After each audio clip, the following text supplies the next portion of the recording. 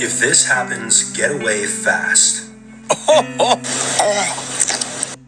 This is exactly what you don't want to happen when you're cutting down a tree. This video has been making its rounds on numerous social medias, going viral each time it's been posted. And in this video, we can see this worker right here cutting down a tree.